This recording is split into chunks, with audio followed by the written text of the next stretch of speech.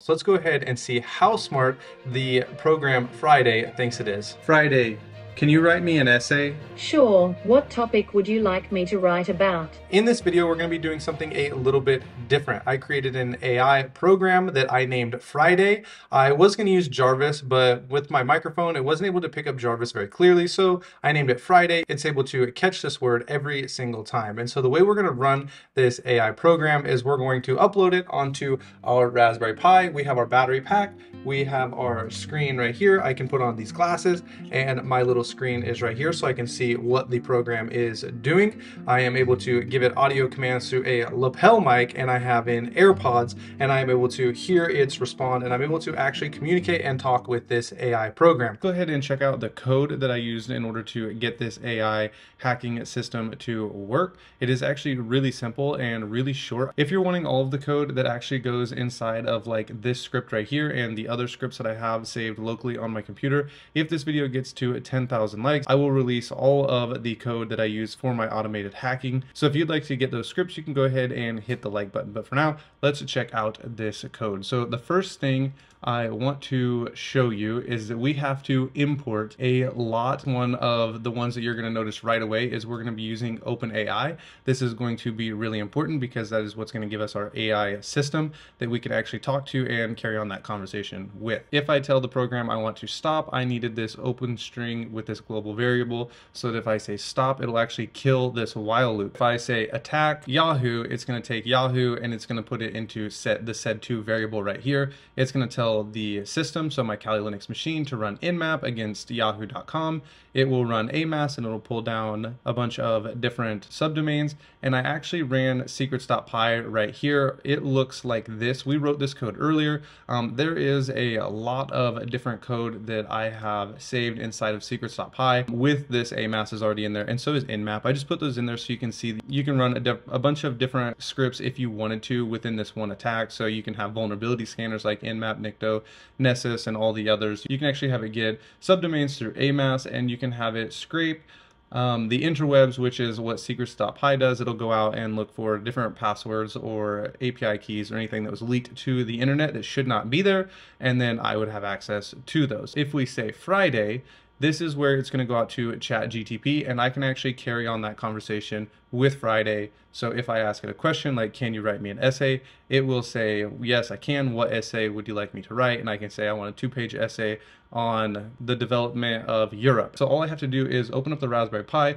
start the program, and then I can unplug my keyboard, I can unplug my mouse, and then this while loop will run forever. And so if I'm having conversations with other people, it just won't trigger anything because I'm not actually calling any of these if statements inside of our function, inside of our while loop. So it will just continually wait until I say a trigger word, and then it's going to do everything in here after I give it that trigger word. That is how it works. Let's go ahead and see an example of how it works here on my Mac. So let's go ahead and see how smart the program Friday thinks it is. Friday, can you write me an essay? Sure, what topic would you like me to write about? Friday, do you think you can write a better essay than I can? As an AI language model, I am always here to assist you in writing a better essay. We could collaborate on writing an essay by starting with a topic and outline on a document shared. Have you ever seen this clip where Peter Parker discovers Edith?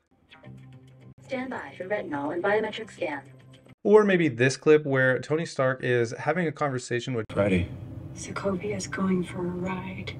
For some of us out there, whenever we have to be away from our computers, we can really start to feel some anxiety. Maybe you have to go out and do the dishes. Nobody likes to do the dishes, but it has to be done and you can't be near your computer. Or maybe your mom tells you that you have to go outside and you need to go on a walk, and so you decide to take the one wheel because that's the closest thing you can get next to exercise. And then maybe your wife gets mad at you and tells you need to go out and mow the grass. All of these things can keep you away from your computer, and you're not able to write any code, have any great conversations with your AI friend, and worst of all, you're not able to hack any websites. That's why I decided to create a Jarvis, which I named Friday. But for now, let's go ahead and check this out and see how it works. I actually forgot to mention, if this video gets 10,000 likes, I will go ahead and give you my code and walk you through the process of actually how to go ahead and make your own AI, and you'll be able to talk to it. I'll be able to throw my earbuds in and walk around. You'll be able to have a conversation with it anywhere you go. I will walk you through the process of how I made this and how you can too. But for now, let's go go ahead and look at the parts. Okay, and for those skeptics out there who may not think that the actual hat is working, or my bot or my AI bot is working, there is the Kali Linux machine turning on from my Raspberry Pi. And just so you can see, let's see if my hat will reach. I actually have it plugged into the wall right now and not the power supply. So let's see if I can wiggle it over here in view. You can see over here, if I could get it just a little further, that our lights are blinking and it is on. I'm gonna go ahead and move this over to my desktop computer so that way I can do some screen recording so you can actually see the scripts run as we're gonna go ahead and run it, and you'll be able to hear the AI working. You'll be able to hear me communicate with it. We're about to boot on the Raspberry Pi. Here's what it looks like as it is all hooked up to the monitor. This monitor over here, we're gonna boot it on. A lot of these wires will be gone once we get it all set up. Like this will be gone, this will be gone, this will be gone. This is the keyboard, the power cable, and the HDMI. We'll be able to get rid of all of those once we get it booted on. So let's go ahead and boot it on and let's see if the Kali Linux will come on. I'll let you guys see what this looks like, and then I'll go ahead and flip you around.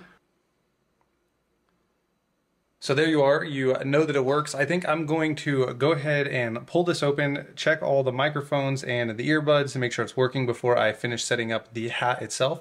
I'm going to walk you guys through a demonstration of how this all works. But for now, the Raspberry Pi does not like to use the same device for both the audio and the microphone, so I can't actually use earbuds in order to get this to work. I'm gonna have to hook up a separate lapel mic with my earbuds in order to get this to work. So I'm gonna do this right now with a regular mic like my Blue Yeti and see if we can get this to work. Then tomorrow when my lapel mic shows up, I will be ready to go. So I'm gonna go ahead and try and sort this out and see if I can figure this problem out. Okay, so now that we have everything set up and it's ready to go, let's go ahead and give it a command and let's see what this program can do.